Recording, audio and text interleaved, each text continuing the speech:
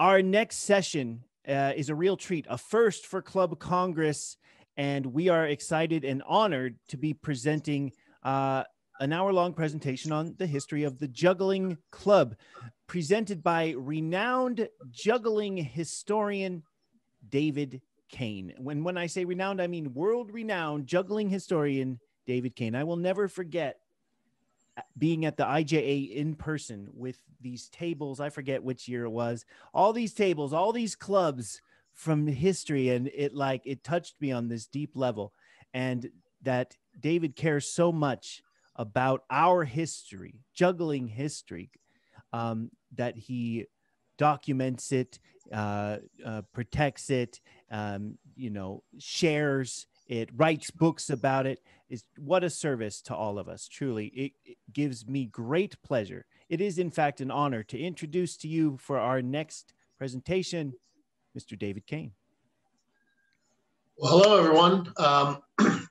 I am David Cain, and I'm coming to you from the Museum of Juggling History, the world's only juggling museum. We have 5 rooms of historical juggling props and archives of 15,000 photos and bookshelves full of books and amazing stuff. And I'm coming to you from one of the downstairs rooms, which people don't see as often on social media and things. But behind me is kind of a chronological and organized historical presentation of the history of the Juggling Club. The first person to juggle clubs was someone who comes from right where I am, Cincinnati, Ohio. And his name was James DeWitt Cook. And he was a club swinger, and he started toss juggling with clubs in the late 1870s. Now, as you surely know, back then the exercise clubs were solid wood, but there were some clubs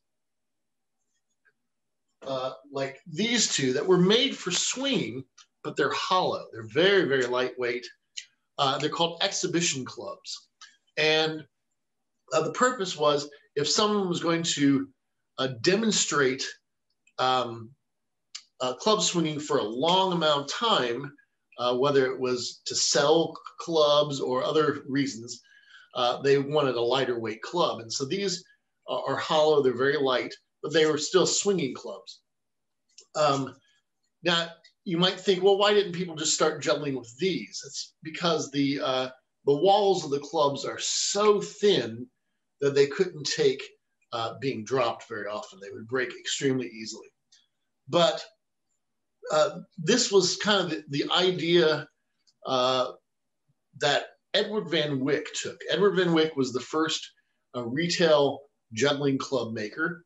And the clubs here, which I will show you in more detail in a moment, were made by Edward Van Wyck. He was also from Cincinnati, Ohio here. He started selling clubs in 1895. And so I will show you how they were made.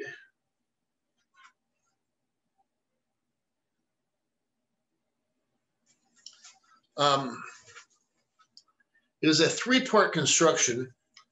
The body of the club was laid out, and then it was cut this way. And then the 2 sections were hollowed out. And then they had a beveled edge so that they could be fitted back together. And you can actually see it here. You can see where the seam is, but you can also see that they didn't fit them back exactly right. This area here should have been over here. And also on this section, they've made a hole where this laid out handle would go in, and then there's a wooden nut that was glued into place. And then the 2 halves were glued back in this beveled area. Then a piece of canvas, linen, was glued and wrapped around the body of the club. And then after that happened, I'm being assisted by my twin brother, Scott Cain, who is the assistant curator here. Then this foil was added. And actually, Van Wyck thought that the foil was the most innovative thing that he brought to the juggling club, because back before this, when people made their own clubs, not only were they usually solid wood, but they had metallic, actual metal decorations on them to make it even heavier. So, pardon me. I do have one of his very first clubs. It's heavier than the ones that I just showed you, but he got better over time. So Edward Van Wyck made clubs from 1895 to 1919.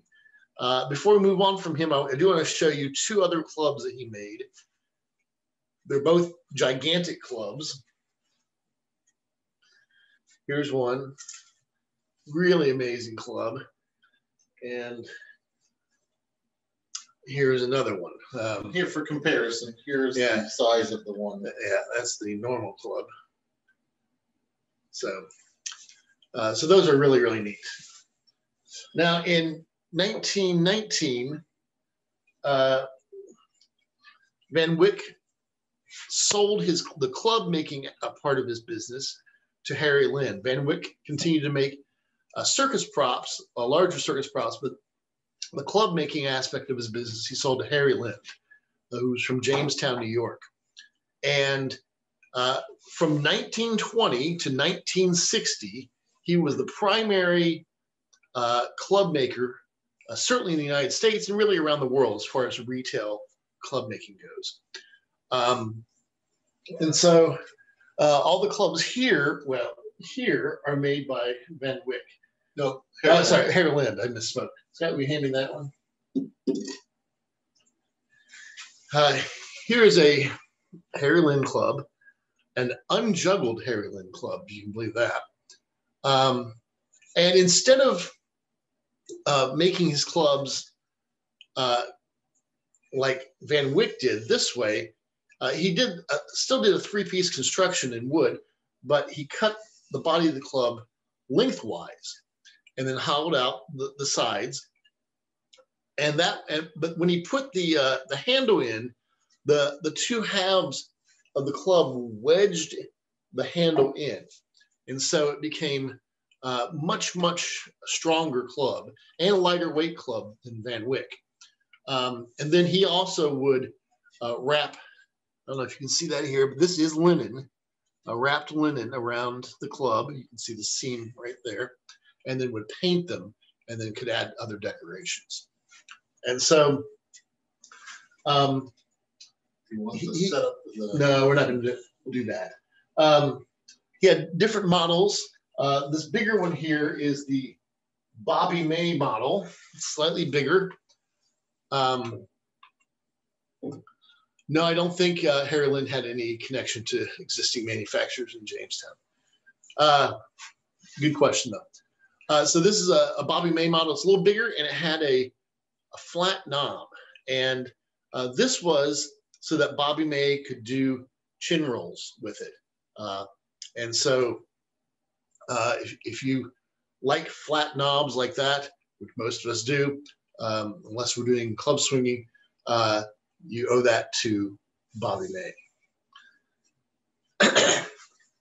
All right, he also made this square club, mirrored club here. This is the only, we have lots of pictures of it. That's the only existing model that we know of. So that's pretty amazing. And he also made this octagonal club. During the winters, the cold winters in Jamestown, New York, he made these. He could make these in his kitchen. And they're pretty fragile. So not many exist, but this is a nice one. You want to talk a little bit about that one? There were some competitors of Harry Lynn who tried to copy him, and the clubs right here are all made by those various makers.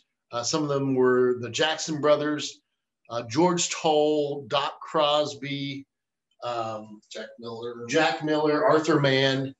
Scott, why don't you hand me the 2 Arthur Mann clubs?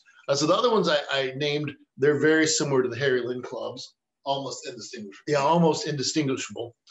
But Arthur Mann was a maker from Chicago in the 1940s, and he made 2 clubs, 2 types of clubs. This one is actually paper mache around a wooden dowel, and I only know of about 8 of these, 7 or 8 that still exist.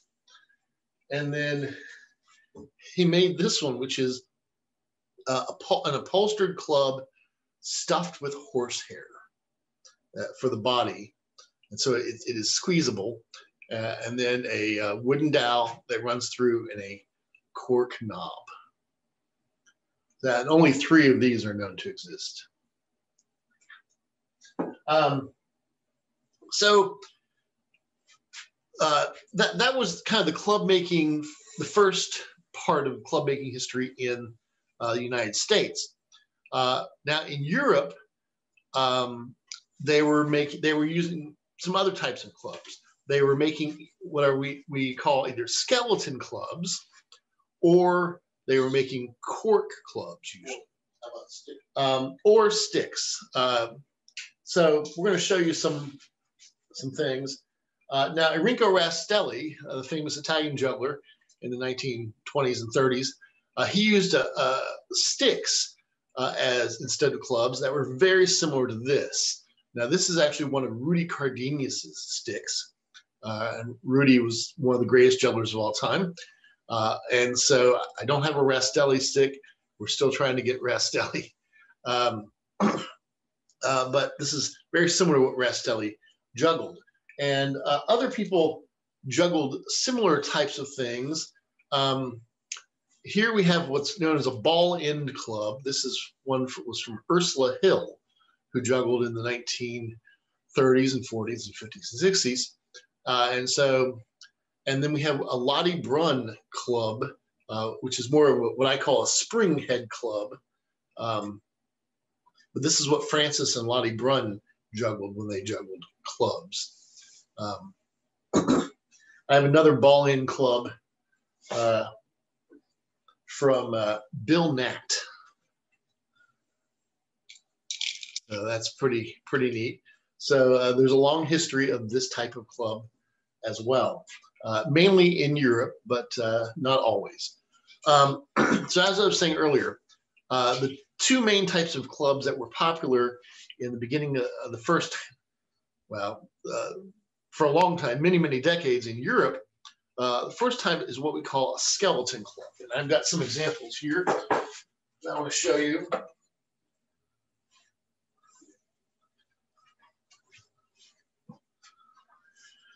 These are skeleton clubs. Obviously, I coined that term, but we actually think I may have found an older reference that called them the same thing. You know, it's got a dowel that runs all the way through, but it's got these ribs and this skeleton-like structure. And then oftentimes they were covered. In fact, usually they were covered. And you can see the other ones I have back here have a covering, a cloth or sometimes even string covering that went over the body of these.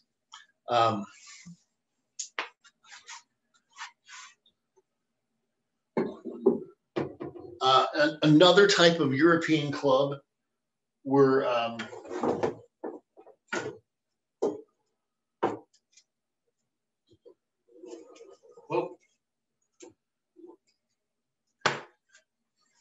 these wicker or rattan clubs.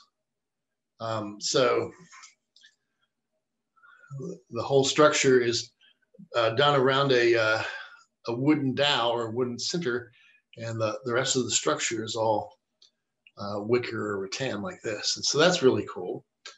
First person to juggle 7 clubs. Thank you, Scott. First person to juggle 7 clubs was actually John Breen, and he used clubs very similar to this. He could juggle 7 clubs. I think he passed away in 1910 at the age of 21.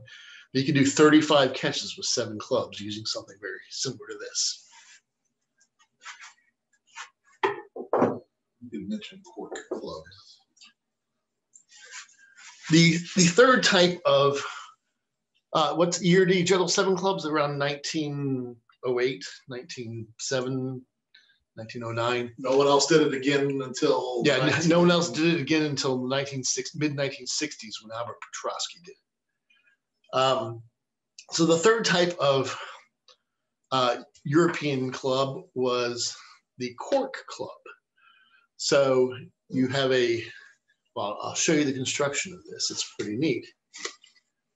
You have a wooden dowel, and then a piece of cork was put onto that, and then was lathed out, and then this would be glued and usually covered in various things. And I have some cork clubs. Let's see. Well, I've got just one, but here, I'll grab it.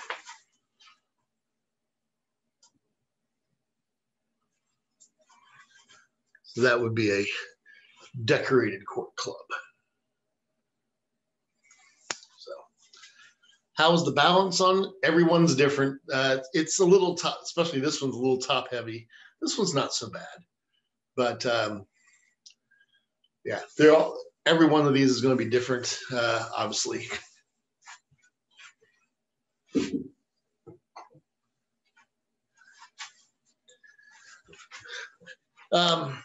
I've still got a lot to show you. Anyone have a question? I know I've missed tons and tons of questions here. I'm going to look on the chat real quick. While you do that, let me talk about the books for a second. Yeah, Scott's going to talk to you about the books. So David has published 15 books, and 2 of them that are maybe a special note for this conversation are these 2. So it's Juggling Props, a History, Volume 1, which includes clubs, balls, and rings, with a special emphasis on clubs. And the other one is Juggling Props, a History, Volume 2, which is really everything else. Axes, knives, and especially old catalogs from the late 1800s and early 1900s, which gives us a wealth of information. Among the other books, the one that we've most recently come out, this is one we wrote together, is 200 Historical Jugglers Every Juggler Should Know. And it's a much thicker book than David's normal ones. And it really does cover, through these biographies of these 200 jugglers, covers the history of juggling from a performer point of view, as well as it does cover the main manufacturers. Harry Lynn, Edward Van Wyck, and others do have, they're some of the 200 jugglers that are in this as well. So certainly on the Museum of Juggling History website, you can check out all of these books. That's jugglingmuseum.com. Correct.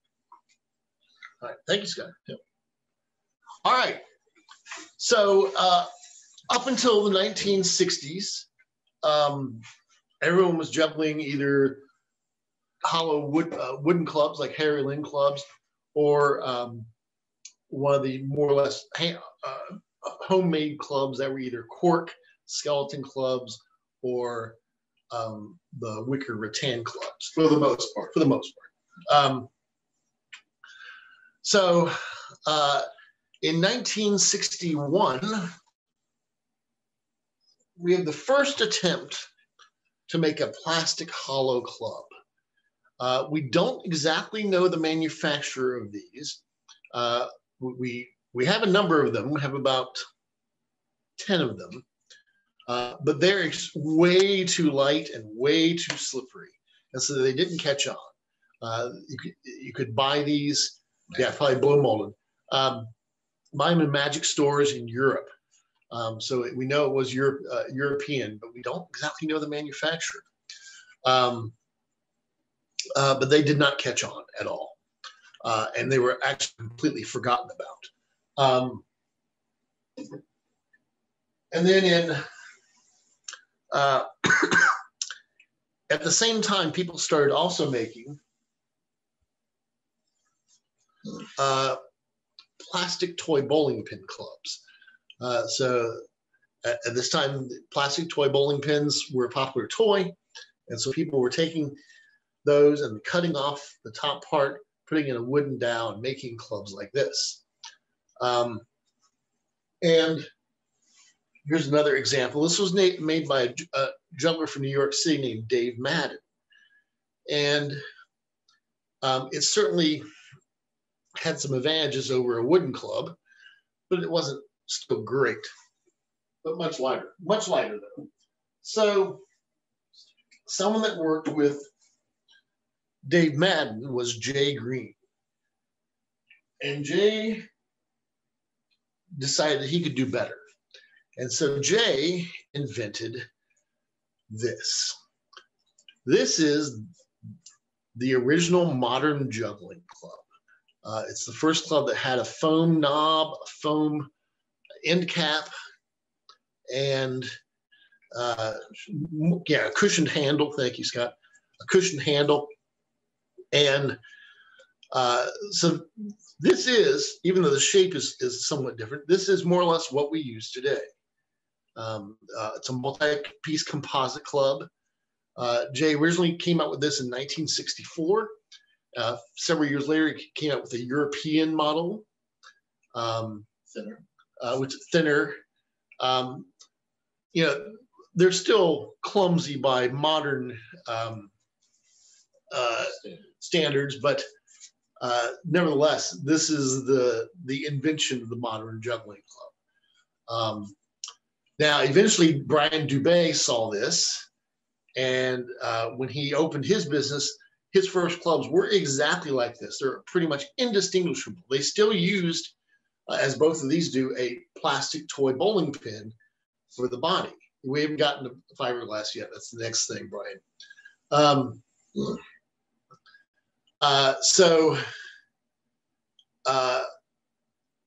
But then Brian Dubé, before too long, started molding, having his full body molded. See, these have plastic funnels over that meet up with a plastic toy bowling pin. And so Brian Dubé, Scott, you want to grab the original Brian Dubé up top, probably? Not that one, that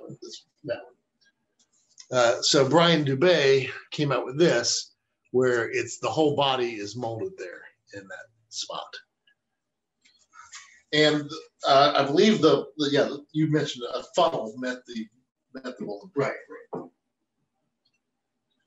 All right. And Jay Green still makes clubs today. He does.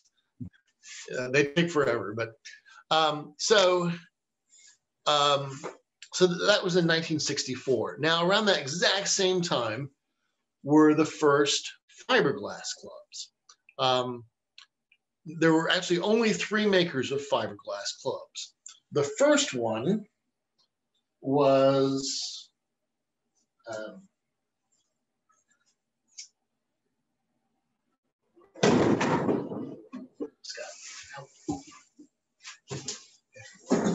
Thank you. The first one was Ken Benj, and he made this club in the mid-1960s and just sold them to a few friends and used them himself. At the same, then roughly very soon after was Claude Crumley from Chicago, who made a variety of fiberglass clubs. At least 4 different models. Yeah, at least 4 different models, including a numbers club. Scott, you want to grab the numbers club? So this is Ken Benj, this is Claude Crumley, and here's a Claude Crumley numbers club. And if anyone really wants, no, that's the numbers club. Oh, sorry. If anyone really wants some fiberglass clubs, we do have a number of Claude Crumley clubs available for sale. Yes. If you've always wanted to own those. So Claude Crumley had some success, but then we come to the true artist of fiberglass clubs, and that was Stu Reynolds. Stu was a PhD chemist at DuPont and a longtime juggler, and a friend of he was actually Harry Lynn was his mentor as a juggler and a prop maker. And in 1969, Stu found success making the perfect fiberglass club. The problem with Ken Benge and Claude Crumley is that their handles were never perfectly round. They were oval. And that's kind of awkward. But Stu Reynolds perfected making fiberglass clubs, and his clubs were known as the Rolls Royce of clubs because they are pretty much perfect looking. They're really nice, leather end, lightweight, fairly durable, and just a great feel.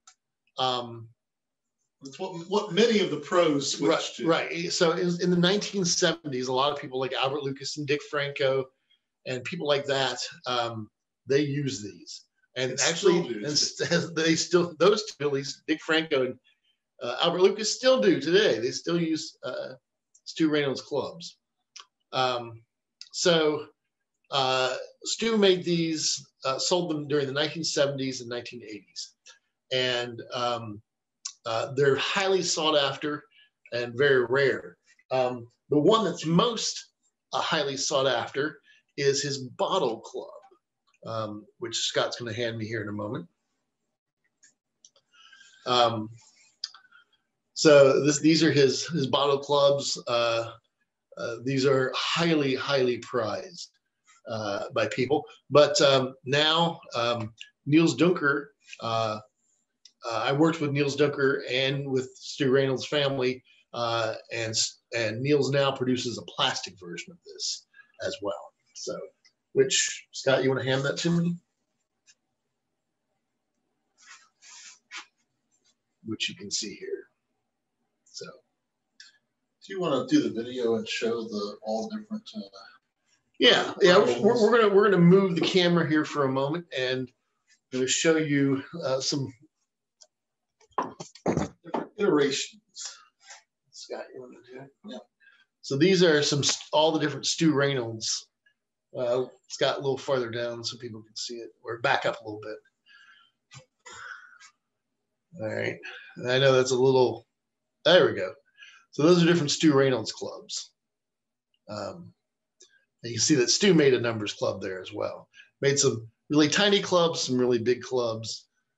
On the floor there. On the floor are some wooden sticks that he made. And this here is also a wooden four-sided club that he made as well. Scott, you want to do it? Maybe show a close-up of those are the competitors to Harry Lynn clubs. And then the up top are the different models of Van Wyck clubs. And just when we're talking about Harry Lynn, here's some of the different stages. It starts with just a big piece of wood that's very rudimentarily cut out. Well, but that one's already been hollowed, Scott. Okay, sorry, it's been hollowed. Then here's some of the molds. No, not molds. That's actually halfway.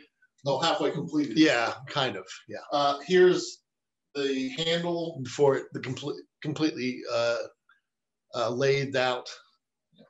So there's a lot of information online that David's already done about the production of the Harry Lynn clubs. If you want to check those out in more detail.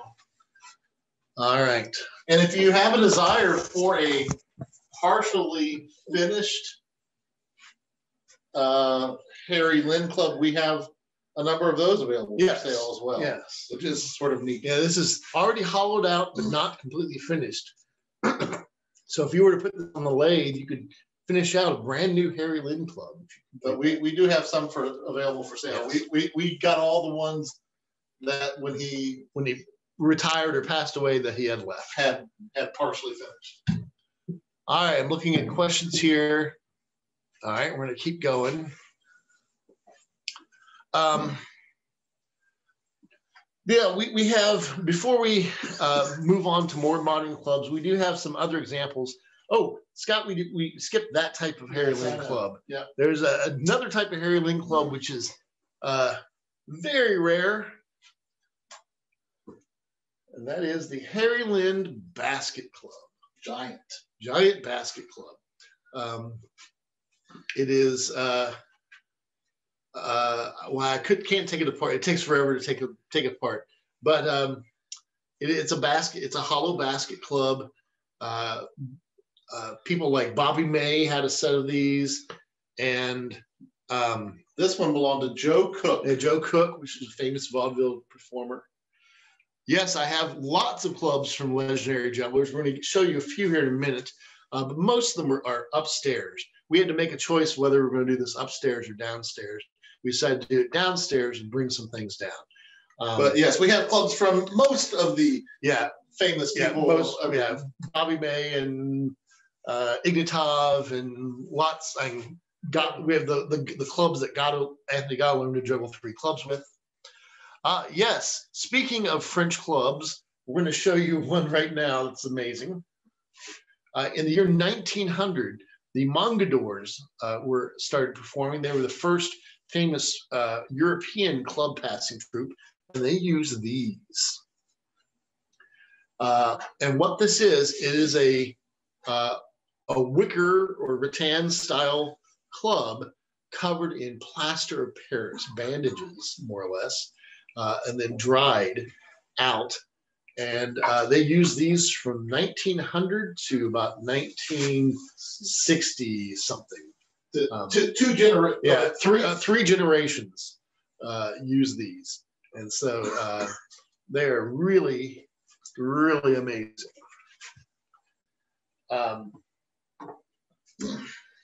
We have. I'm going to show you perhaps my favorite club in the whole. It's covered in plaster of Paris, which is like cement on bandages, if you will. So now we're going to come to, if not my favorite, certainly one of the most amazing things, clubs I have. This was made in 1905, I believe. And this is the Salerno Lighted Club. This is made by the famous gentleman juggler Salerno. It is it is a resin-covered cheesecloth. For like the United States, to see that particular.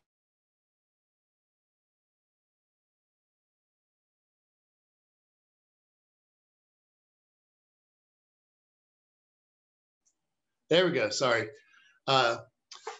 So let me show you this. In the end is a button that Salerno could push, and which turned it on and off. And inside,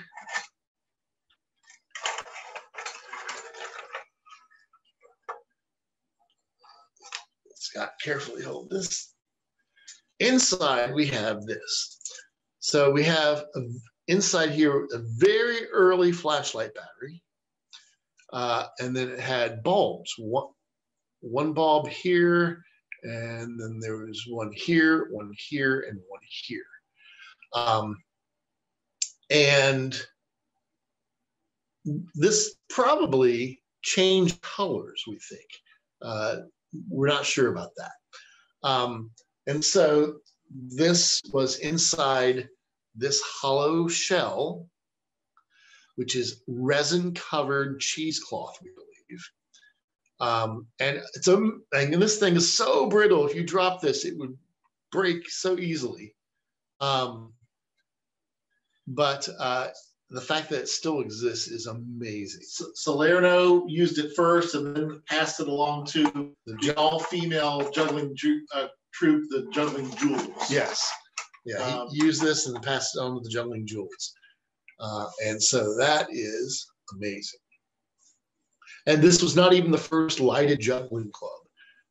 The first lighted juggling club was patented by Morris Cronin in 1896, I want to say. And then actually Van Wyck sold electric, he called them electric clubs in 1900. Now I want to show you a couple clubs from some of the most famous Russian jugglers. Now upstairs I have clubs from Massimiliano Truzzi and Sergei Ignatov, but I didn't bring those down. But we do have two others. We have this, and if you know, this is one of the most iconic clubs in the world. This is from Engavy Bellauer, the incredible Russian club juggler. He was the first person to perform a 5-club, 5-up pirouette. The first person, really only person to ever perform a 5-club, 3-up front roll in performance. And he did 5-up in practice. 5-up front roll. Back into the juggle. But these are the clubs he used for his 3-club act. So these are really amazing. A wooden club, if you can believe that. Very lightweight construction. So, and then another club is Gregory Popovich's clubs, his old style Russian clubs. So this is what the finished product looks like, but I want to show you how it was made. So let's see if I can do this. Hold it up. Thank you.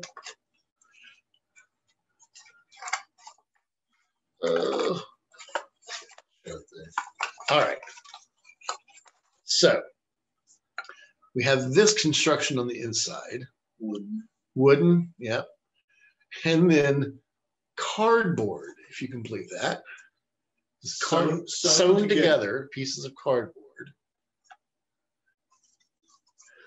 It was cheesecloth with covered in a hard resin for the Salerno lighted club. And the Mongador club earlier, someone was asking, was a wicker rattan construction covered in plaster Paris cloth. So that's would then obviously be nailed in down here and a top and then decorated. So that's really neat. One of the most famous female jugglers of all time was Eva Vita. And she had these amazing clubs covered in rhinestones with a mother of pearl. I don't know if you can see that well, mother of pearl handle. And it's plush. Watch this. You can squeeze it. It's like a pillow. And so that's an amazing club. And she did wonderful things with 5 of these. She did constant under the leg throws, all types of things. Yes. Under both legs. Under both legs. Did you say rhinestone? Yes. Yes. So, beautiful club. Yeah, beautiful club. The mother of pearl handle is very slick, so she had to put these 2 pieces of tape there so that they wouldn't slide out of her hands. Another very different club was used by a juggler named Doug Cooden in the 1940s or 30s, and it is this club. Very unique, obviously. You can see where each section goes into the handle, and then there's a disc at the top. So that's very interesting. I could see you catching balls on this and doing different types of manipulation with that. So that's really neat. Earlier we talked about Jay Green, the inventor of the Modern Juggling Club. And I've got a more modern Jay Green club that he made. But I want to show you this. It's really cool. Watch this. It's a club that becomes a torch. And I think this is prototype that, this is the only one ever made of this, as far as I know. So that's really cool. All right. A lot more. Yeah, we've got so many examples. You're not even seeing the vast majority of what I have behind me. We've got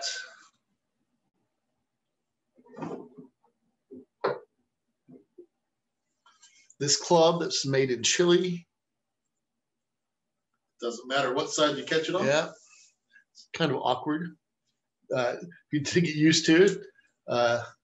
You can do 1.5s and still catch it. Oh, I have a whole array of foam clubs.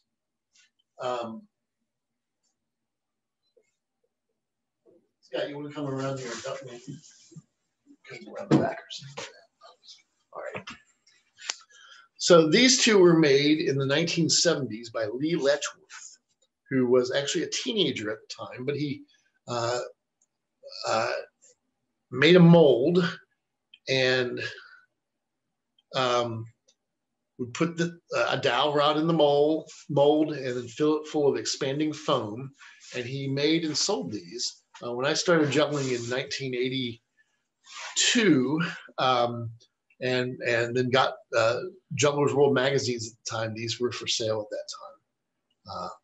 And very, very few of these still exist. And these are hard foam. But there are other types. This is the soft club, which was made in the early 90s, I think. And it was made for combat. It's a squeezable foam. And then Dave Finnegan of Jugglebug produced this club. He only made 4 of these, I think. But it is another foam club. And then even to today, foam clubs are being made. Scott Sorensen from Super Juggler is making these modern foam clubs. So this one's pretty soft. This one's a harder foam. So. So let's see if there's any questions I have missed. We're not done. We're not done, no. The only one I think you might have one about torches. Torches? Yes, sir. That's another whole thing. I'm actually hoping to write an article about the history of juggling torches somewhat soon. For e-juggle. Yes, for e-juggle. Arthur LaBelle, yes, the red one. The Red European Jay Green Club is your club.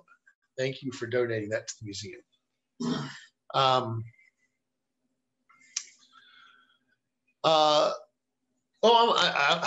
want to show you a pretty fun club. Scott, can you hand me that? In the 1980s and 1990s, Jugglebug, and even the 70s, late 70s, Jugglebug was a popular brand. Yes. And people don't realize this is the very first Jugglebug club, and it has a screw-on knob. If I can get this off. Because this was made in a bottle factory, and so they designed a plastic bottle that was the shape of a club, and of course bottles have screw-on caps. And so this was the very first version of a Jugglebug club. I've got lots of other interesting one-off clubs. So I want to give you the Asian club.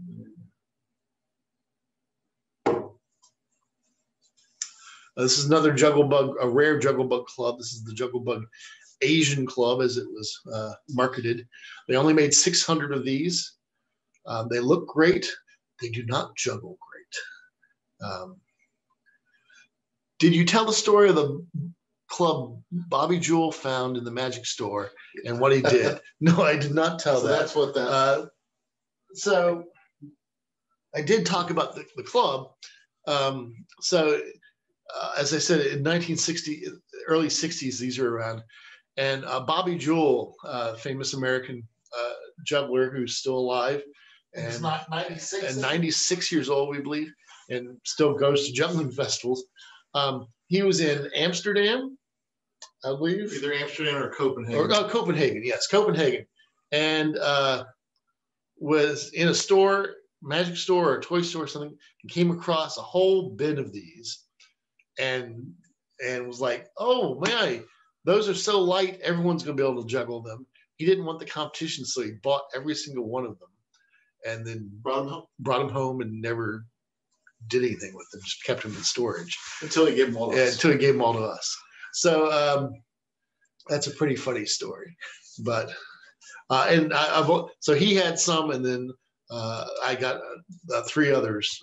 Actually, this one was one of the other ones, not one of the Bobby Jewell ones. But yes, so that's a neat story. Here's a club that I don't know anything about, but it's a 8-sided club from the UK, probably hollow wooden construction. I only know one other set of these that exist, but if you know anything about these, I'd love to know who made them and anything about these. I've got some of the more unique style. All right, Scott's going to hand me some other clubs. We've got, of course, the Radical Fish Club, made by Beard. We've got the Renegade Cup Head Club you can catch balls in. They also make a flat head club. And here we have a Joe Cam laser cut club that goes together like a puzzle. And Joe Cam also made another club. Scott, you want to hand me that very carefully? I'm trying. That's what I was trying to do when everything started falling. Oh, that's not good. He made these porcelain clubs. The whole thing's made out of porcelain. You drop it once, it's in 1,000 pieces. So juggler and artist Joe Cam invented this, made this. There are things up there. Yeah. This club is a Freaks Unlimited. Freaks Unlimited. Which model is it, Scott? Right there. Acrobat Club. Thank you. This is the first club to have a plastic dowel. So people often think of PX3s being the first, but no, this was much earlier. And then actually in the 1990s, they had a plastic dowel to them. So you've got one of those giant clubs here. Oh yeah, thank you, Scott. This is a club made by Huel Spit, a clown out in Las Vegas. It's a pretty giant club. Really cool. But it is dwarfed by this, which I made, which is, I call them the Goliath clubs. And yes, I can juggle 3 of these and do different tricks with them. So those are pretty cool. You want to mention the Impossible clubs? The Chaos clubs? Chaos clubs.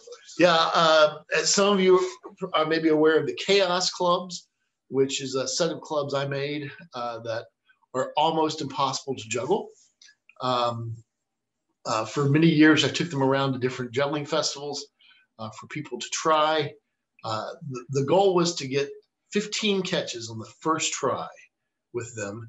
And it took us about 2 years to find someone who did that on the first try.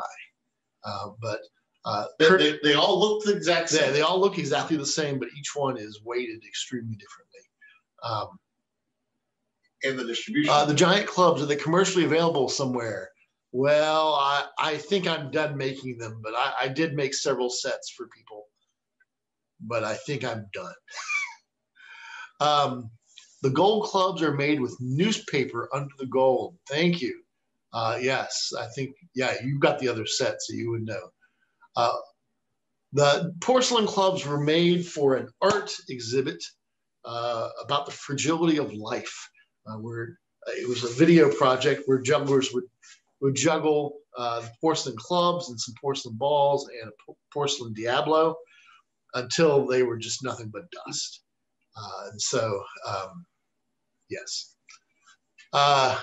Who was that? Well, I made the giant clubs, if that's what you're asking. All right, here's the first ever 3D printed club, or the body of it is at least 3D printed. If I remember right, that was 3D printed in Australia. Here is a crochet cube, Scott. Crocheted club made by Erica Couch-Sleznick. So that's really neat. So I've got, we've got lots of other clubs here. Some that are up here are just those two, the yellow one and the white and pink one, were made by Ricker, which is a very short-lived juggling company. Rick Bright was the maker. We've got some modern wooden clubs here. We have this unknown bulb club, which I think comes from the UK, but we don't know the maker. We have this club, which is the worst club I think I've ever seen in my life. It was some 1950s sparkly club thing. It was horrible. Genetic Kids Club here. These are all Jungle Bug clubs here. We have a Dubai. No, is that a Dubai or a? That's a Renegade. Renegade Numbers Club. Renegade made Numbers Club. So did Dubai. I've got one of those upstairs. As far as the clubs from performers, in that book that I referenced, our 200 historical jugglers every juggler should know. The first chapter of that is we review the careers of 30 jugglers who we call the masters. And of those 30 jugglers, David has props from 25 of them here in the museum. And not all of them juggled with clubs, although most of them did.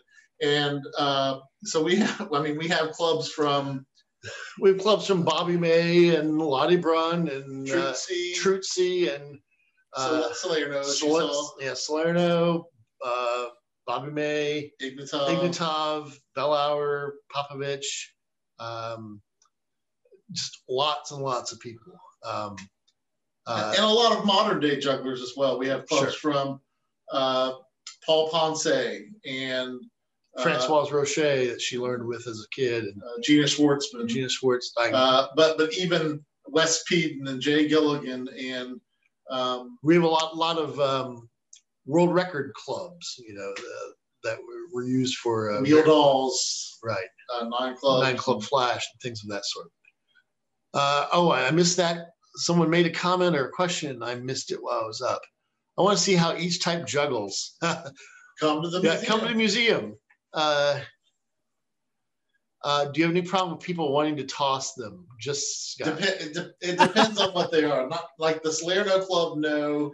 There are a few things that are too fragile for anyone to juggle, but most things, if you just want to take it out and give it a flip, if I'm there with you, we can often do that. So we've got about 8 minutes left. Does anyone have any last minute questions? I could show you a few more odds and ends, but I think we could perhaps be better served by anyone asking any questions.